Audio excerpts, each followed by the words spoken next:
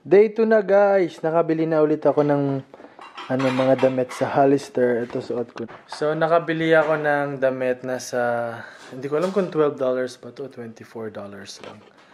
Mura lang siya talaga, ang ganda. So small lang siya kasi ang lalaki ng mga tao dito. Though sa Japan size L ako, large.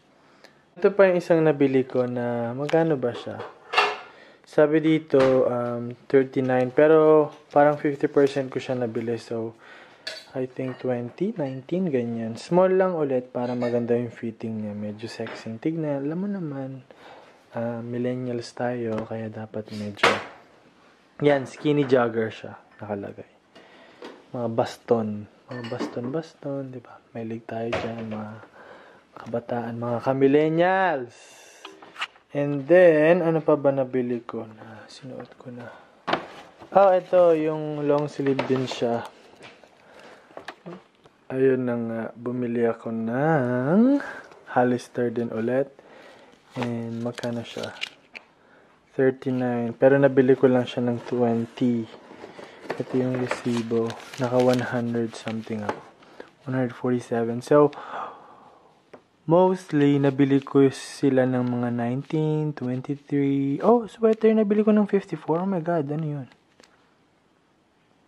Oh my gosh, nabili ko siya ng hindi sale.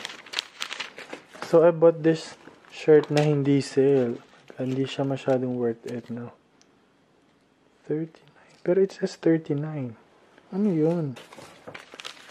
Anyways, it's just money. I can earn it again habang nabubuhay ako. Pwede pa yan. So, yun. Tiwala lang tayo, guys. So, eto nga, large na binili ko naman at kanina, small. Ngayon, large. Kasi ayoko na masyadong masikip sa chest. Kasi nga nagpapalaki ako ng katawan. So, alam kong lalaki pa ako, kaya large na binili ko. Okay naman siya. Comfortable. Tapos, eto $6 lang to eh.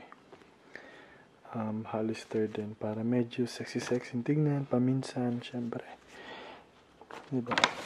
So kahapon hindi ko na pa kita sa inyo yung binili ko. Ito binili ko kahapon sa Tommy Hilfiger.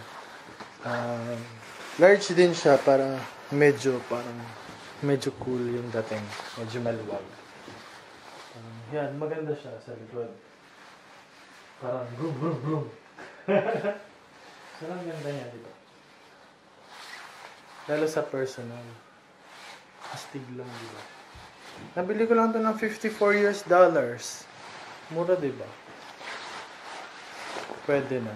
Actually, last year nandito rin ako sa outlet eh. Ito talaga gusto kong bilhin.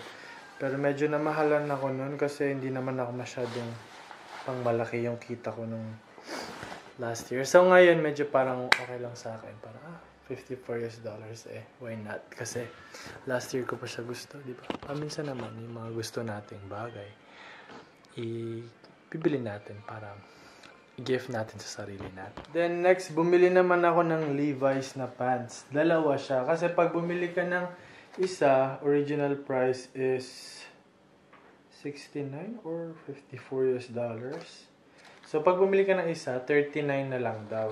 Sabihin natin, let's say $40 na lang yung isa. So, bumili ako na ito na normal na kulay na jeans. Tsaka isang black na ganito din. Pero sinuot ko na kanina, nandun na eh. Nasa labahan na siya. So, ito, skinny. Skinny na stretchable. Maganda talaga siya.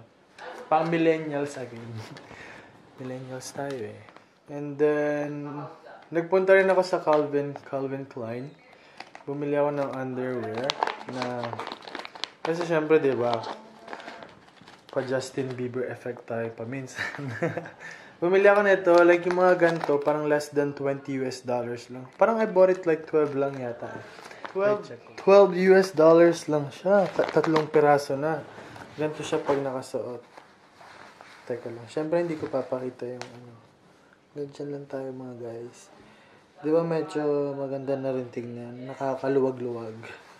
Siyempre kasi lumalaki na tayo. So paminsan, di ba? Gusto natin na maganda tayong tingnan. Lalo na pag nandiyan si crush. Tapos bumili rin ako nito na 23 naman siya, kaya lang isa lang. Kasi hindi siya yung normal na underwear sa Calvin Klein. Medyo malaki yung binili ko, large. Kasi lalaki ako, alam ko yun.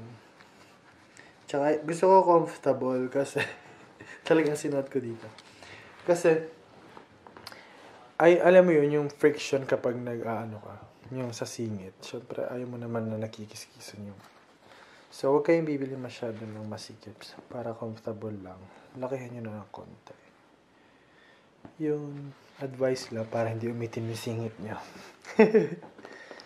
Then, next na binili ko naman sa Cotton On. Sa Cotton On, usually yung mga pag-sale sila, $1, $2, $5, mga ganyan, 10. Though, eto hindi siya sale na binili ko. Kaya lang gusto ko siya kasi gusto ko siyang suot sa Bahamas. Kasi next week, pupunta ako sa Bahamas. Malapit lang yung Bahamas dito sa Florida. Yun. Kaya, ito, para medyo social, pero Cotton On lang. $15 lang siya. Hindi siya sale. Pero, why not, diba? Minsan lang naman ako nasa Amerika. So, kinuha ko na siya. Kasi walang Cotton On dun sa Japan. Kung saan ako nakatira. Yun. Tapos papakita ko na lang siya sa inyo na nakasuot kapag nandun ako sa Bahamas. Ito, binili ko siya. Kasi gusto ng little sister ko na ng ganito, ng unicorn. 24 talaga siya. $24.99. Let's say $25. Pero it was 50% off, so hindi ko alam. Baka 12 na lang. 13, ganun. Diba? Worth it na siya. Kasi, tignan mo, ang laki niya. Kasi matutuwa na yung kapatid ko dito. Nye. Gusto na nga niya ako umuwi para makakuha niya na to. Jet lag. Next naman is, ito, favorite ko tong, lotion na to, Cetaphil. Sa katawan lang siya. Kasi mas okay yung, ito, meron siyang level. So, light, tapos medyo sa middle, tapos rich. Pinili ko tong, yung nasa gitna yung Kasi yung isa nito, yung body, tapos sa face, light lang. Mas gusto ko mas strong ng konti para sa katawan. Tapos bumili rin ako ng isa na para sa face lang. So, dalawa. So, para mas, kasi yung isa, light na light lang para sa mukha. Kasi, wag mong masyadong lalagyan yung mga kung yung mukha mo. Light lang para hindi ka masyadong tubuan ng kung ano. Then, castor oil para sa, wait, focus natin. Castor oil para sa eyelashes, para humaba ng konti yung eyelashes mo kapag medyo konti yung eyelashes mo. Meron siyang brush and then panglagay whatever. Nasundot nga yung mata ko kanina. Then almond oil para sa ulo, sa buhok, para pangpaganda ng buhok, para shiny. Kahit nasa bakasyon, maganda pa rin. Then, lemon. So, lemon sa, ginagawa ko siya, minsan nilalagay ko siya sa water, overnight ko para pagising ko, alam niyo naman kung ano yun. Ang tawag doon, nakalimutan ko. Anyways. Tsaka, pinapahid ko din siya sa, sa mga maitim na part na katawan ko. Like, umitim yung kilikilo ko lately. Ilalagyan ko ng lemon. So, maganda yun. Try niya minsan. Tapos, ito na, bili ko naman sa GNC dito nga din sa Amerika. Apple cider vinegar. Pampaburn ng fat, sabi sa YouTube. Na YouTube ko lang din yun. Ayun, ito naman, next is sunscreen. Sunscreen para sa mukha dahil pupunta nga ako sa Bahamas, so mainit. So, kailangan talaga natin mag-sunscreen parate kasi ay yung isa sa pinaka nakakasira ng balat is yung sunlight nga. Tsaka nakakatanda yung sunlight. Siyempre, meron din tayo sa katawan. Yun. Mag-ingat tayo, siyempre guys, kahit millennials tayo, kahit bata tayo, bata pa lang tayo, alagaan na natin yung katawan natin. Health, skin, and everything, whatever. Kasi mahirap na kung kailan sira na, tsaka natin buuin. Diba? Kasi ganyan tayo mga tao paminsan eh. Kung kailan wala na, tsaka tayo nang hihinayang na sana pala ganto-ganto, sana pala ganyan-ganyan. Why not na maaga pa lang, di ba? Agapan mo na. Be aware.